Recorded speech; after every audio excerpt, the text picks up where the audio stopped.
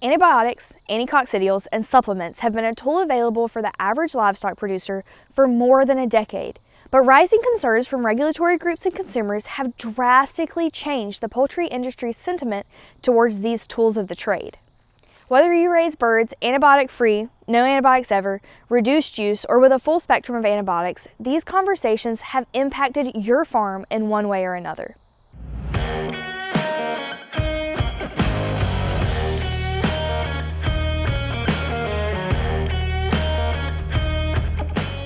Hi, I'm Alyssa from Southland Organics.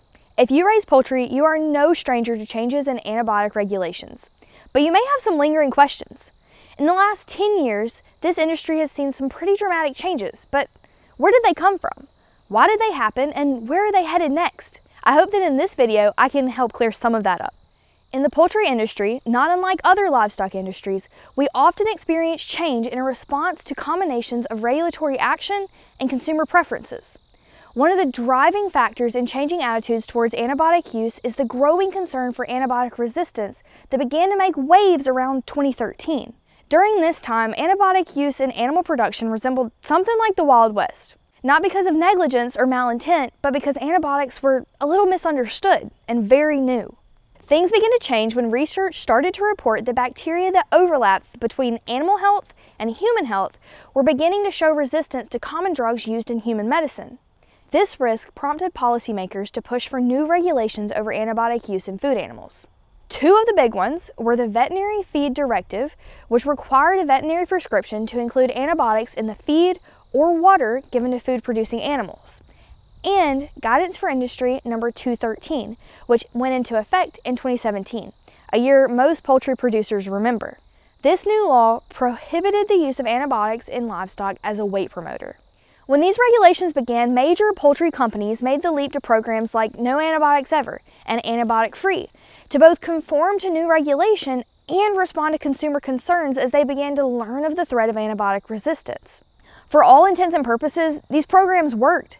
Consumer approval was proven by an increase in sales of products labeled NAE, grossing $5.6 billion in 2021 compared to $1.8 billion in 2015.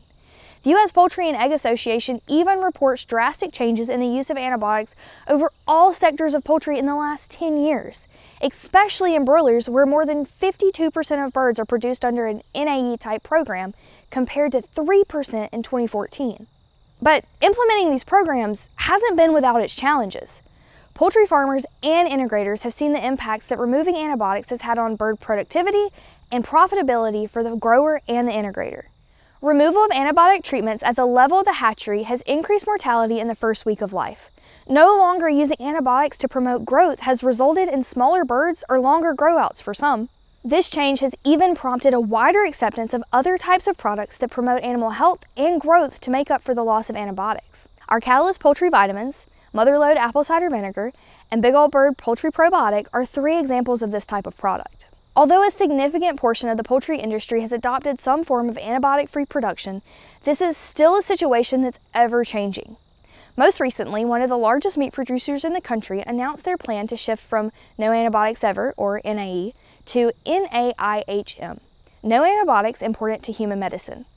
In a quote published by Watt Poultry, this company said this decision was made based on sound science and an evolving understanding of the best practices impacting the customers, consumers, and animals in our care.